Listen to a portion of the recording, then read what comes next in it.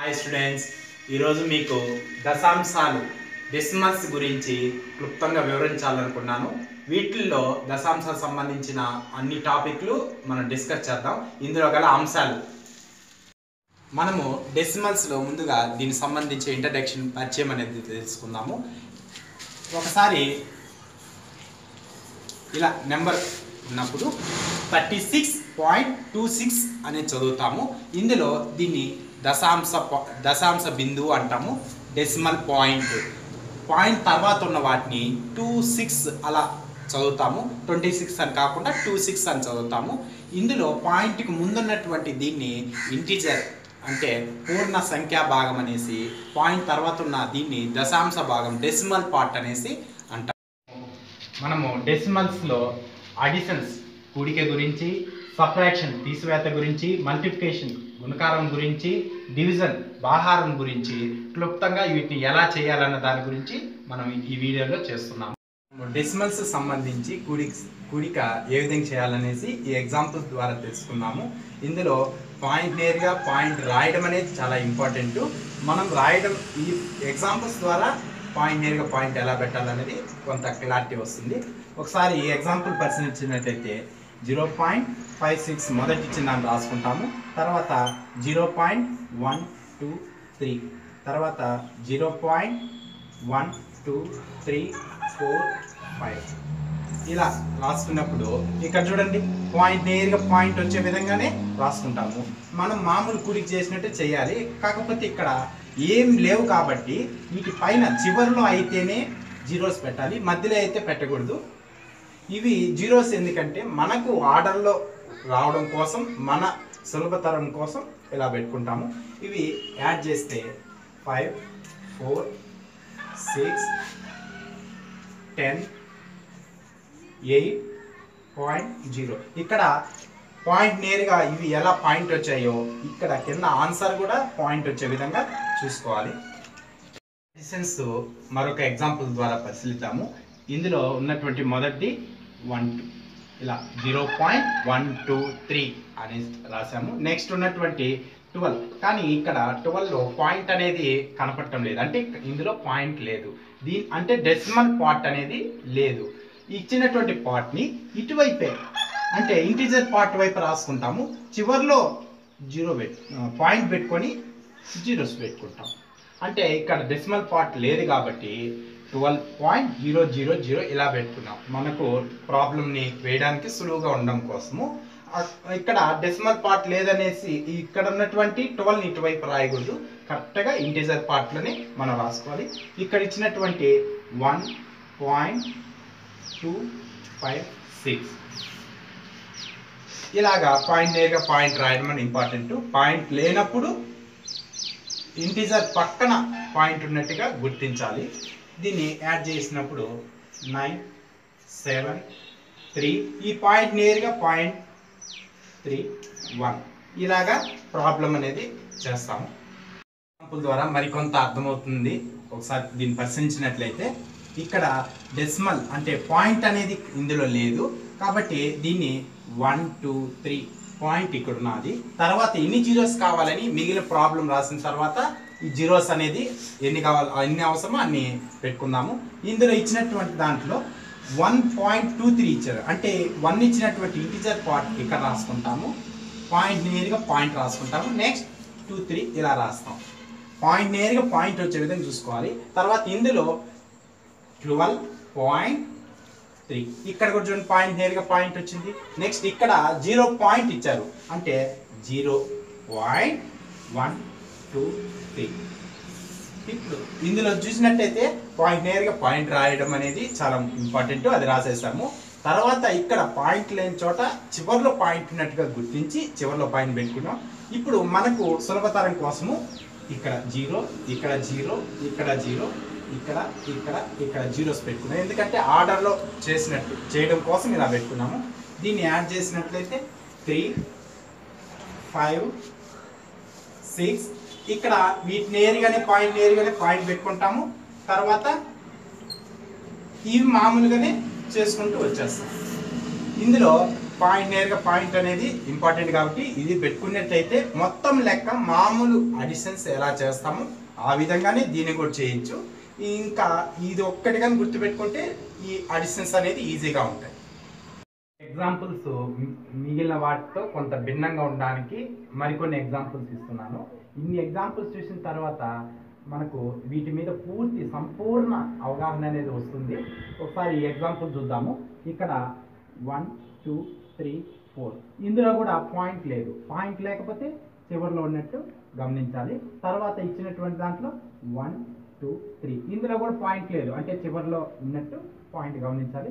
ఇందులో వచ్చి 0.12 ఇందులో 1 2.12 నెక్స్ట్ ఇందులో 1 2 3.11 మనము ఈ రాయడంలో ప్రధాన పాత్ర పోషిస్తున్నటువంటి పాయింట్కే మనం రాయడంలోనే ఇంపార్టెన్స్ ఇస్తున్నాము. పాయింట్ని గమనిస్తూ అది ఆర్డర్లో వచ్చేట్టుగా రాసుకోవడంలోనే లెక్క పూర్తి చేయడం అనేది ఉంటుంది. నెక్స్ట్ ఇక్కడ కావాల్సిన ఇక్కడ లేనటువంటి జీరోస్, ఇక్కడ లేనటువంటి జీరోస్ ఇలా పెట్టుకుంటాము. నెక్స్ట్ మామూలు కూడినట్టే దీన్ని కూడుకుంటాము.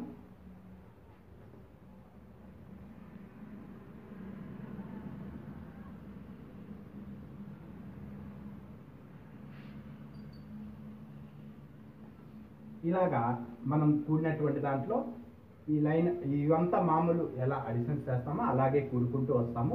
ఇక్కడ పాయింట్ నేరుగానే పాయింట్ అనేది ఇది పెట్టడంలోనే మొత్తం లెక్క అంతా ఉంటుంది. ఈ ఆర్డర్ రాయడము, ఆర్డర్లో రాయడము, చివరిలో ఆన్సర్కి పాయింట్ నేరుగా పాయింట్ రాయడం అనేది ఇంపార్టెంట్. ఇందాక మనము అడిషన్స్ ఎలా చేయాలో చూసాం కదా. ఇప్పుడు సబ్ట్రాక్షన్ ఎలా చేయాలనేది చూద్దాము.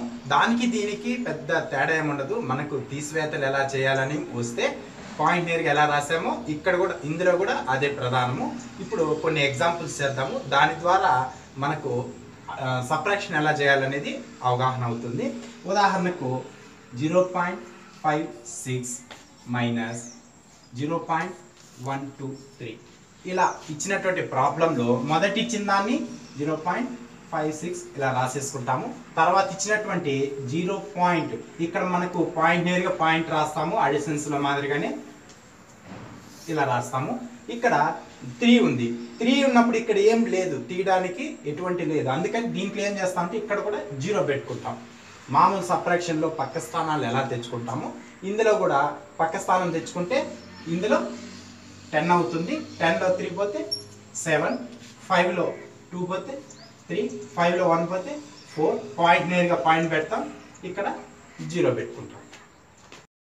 ఈ ఎగ్జాంపుల్ మనం పరిశీలించినప్పుడు ఇక్కడ ఇచ్చినటువంటి 1 2 3 రాస్తాం. ఇందులో కూడా దశాంశ బిందువు అంటే పాయింట్ అనేది ఇక్కడ లేదు, అంటే చివరిలో ఉన్నట్టుగా చివరిలో పెట్టుకుంటాం. ఇందులో 1 పాయింట్ ఉంది. 1 పాయింట్ నేరుగా పాయింట్ రాసుకుంటాం.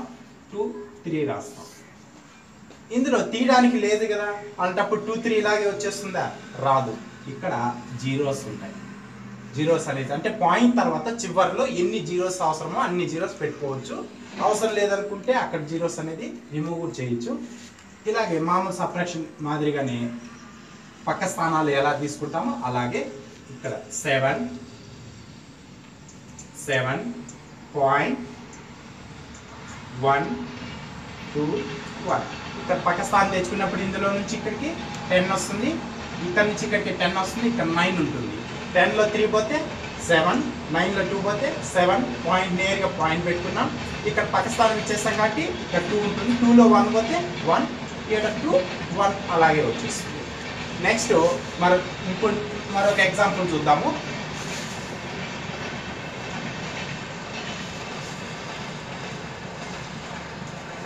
ఇక్కడ ఇచ్చినటువంటి ఎగ్జాంపుల్స్లో ఒకసారి చూడండి. ఈ ఎగ్జాంపుల్స్ని చూద్దాము. మొదటి ఇచ్చినటువంటి 12.123 అలా రాస్తాము. ఇక్కడ ఇచ్చినటువంటి 1.23 ఇలా రాస్తాము. సబ్ట్రాక్షన్ చేసేటప్పుడు ఇక్కడ ఏం లేదు కాబట్టి 0 పెట్టుకుంటాము. ఇక్కడ ఏం లేదు తీయడానికి కాబట్టి 3 అలాగే వచ్చేస్తుంది. ఇక్కడ మాత్రము ఇక్కడ పెద్ద నెంబర్ ఉంది కాబట్టి పక్క స్థానం తెచ్చుకుంటాము, అంటే 10 వస్తుంది. 12లో 3 పోతే 9. ఇక్కడ పక్క స్థానం ఇచ్చేస్తే కానీ 0 ఉంటుంది, పక్క స్థానం తెచ్చుకుంటే 10 అవుతుంది. 10లో 2 పోతే 8. పాయింట్ నేరుగా పాయింట్ పెట్టుకుంటాం. 1లో 1 పోతే 0, ఇక్కడ 1 వస్తుంది. ఇలాగా సబ్ట్రాక్షన్స్ ఈజీగా మనం చేసుకోవచ్చు. మనము తీసివేత సంబంధించి మరొక ఎగ్జాంపుల్ని చూద్దాము. ఉదాహరణకి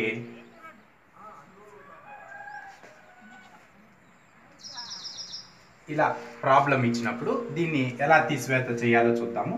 మొదటిగా ఉన్నటువంటి 121 రాస్తాము. ఇక్కడ పాయింట్ అనేది లేదు, లేనప్పుడు చివరిలో ఉన్నట్టుగా పాయింట్ని భావించాలి. ఇక్కడ ఉన్నటువంటి వాల్యూని 0.123, ఇక్కడ పాయింట్ నేరుగా పాయింట్ రాసుకుంటాము. ఇక్కడ లేనటువంటి వాటికి జీరోస్ అనేది అప్లై చేసుకుంటాము. పక్క స్థానం అనేది తీసుకుంటే 0, 10 వస్తుంది. ఇక్కడ పక్క స్థానం ఇస్తే 10, ఇది 9 అవుతుంది. ఇక్కడికి వస్తే 10, ఇది 9 అవుతుంది. 10లో 3 పోతే 7, 9లో 2 పోతే 7, 9లో 1 పోతే 8. పాయింట్ నేరుగా పాయింట్ పెట్టుకుంటాము. ఇక్కడ ఏం లేదు కాబట్టి 0, 1, 2 ఇలా రాస్తాము. ఇక్కడ సబ్ట్రాక్షన్ చేసేటప్పుడు మనము అడిషన్స్ ఏ విధంగా అయితే పాయింట్ ఇంపార్టెన్స్ ఇస్తామో ఇక్కడ కూడా పాయింట్ నేరుగా పాయింట్ రాయడం అనేది ఇంపార్టెంట్. డెసిమల్స్ తర్వాత అంటే ఇక్కడ డెసిమలే లేనప్పుడు చివరిలో ఉన్నట్టుగా భావించి జీరోస్ పెట్టుకుంటాము. ఇది చాలా ఇంపార్టెంట్, ఎందుకంటే పక్క స్థానం తీసుకోవాల్సి వచ్చినప్పుడు మనకు ఇక్కడ దేని నుంచి తీసేయాలని ఒక డౌట్ అనేది వస్తుంది. కాబట్టి పాయింట్ తర్వాత జీరోస్ అని పెట్టుకుంటాము. ఈ ప్రాబ్లం బట్టి మీకు ఇంకా బాగా అర్థమైంది అనుకుంటాను. నేను కొన్ని ప్రాబ్లమ్స్ అనేది ఇస్తాను. నెక్స్ట్ వీడియో మల్టిప్లికేషన్ చేసినప్పుడు వీటికి ఫస్ట్ సాల్వ్ చేసి వీటికి ఆన్సర్లు ఏ విధంగా చేయాలనేసి ఆ వీడియోలో చెప్తాను. అంతకు ముందుగా మీరు ఒకసారి ఈ ప్రాబ్లమ్స్ చేయండి, అక్కడ నెక్స్ట్ వీడియోలో చెక్ చేసుకోండి. దీని ద్వారా మనకు కూడిక తీసివేత అనేది బాగా అర్థమైందనేసి నేను అనుకుంటున్నాను. తర్వాత వీడియోలో గుణకారం, భాహారం, మల్టిప్లికేషన్, డివిజన్ అనే దాని గురించి ఆ వీడియోలో కలుసుకుందాము. మీకు ఈ టాపిక్ బాగా అర్థమైంది అనుకుంటున్నాను. వీటికి సంబంధించి మరికొన్ని ఎగ్జాంపుల్స్ ఇచ్చాను. ఈ వీడియోని పాస్ చేసుకొని ఎగ్జాంపుల్స్ చేయండి. వీటికి సంబంధించినటువంటి ఆన్సర్స్ని నెక్స్ట్ వీడియో మల్టిప్లికేషన్లో వీటి ఎక్స్ప్లెనేషన్ ఫస్ట్ ఇచ్చి తర్వాత మల్టిప్లికేషన్ అనేది దానికి వెళ్తాము. కాబట్టి ఈ ప్రాబ్లమ్స్ని మీరు ఓన్గా చేయండి, ఆన్సర్స్ అక్కడ వెరిఫై చేసుకోండి. అలాగే ఈ వీడియోస్ బాగా మీకు అర్థమైనట్లయితే, మీకు నచ్చినట్లయితే వీడియోని షేర్ చేయండి. మీకు ఏదైనా డౌట్స్ వస్తే కామెంట్ బాక్స్లో కామెంట్ చేయండి, దానికి ఖచ్చితంగా నేను రిప్లై ఇస్తాను.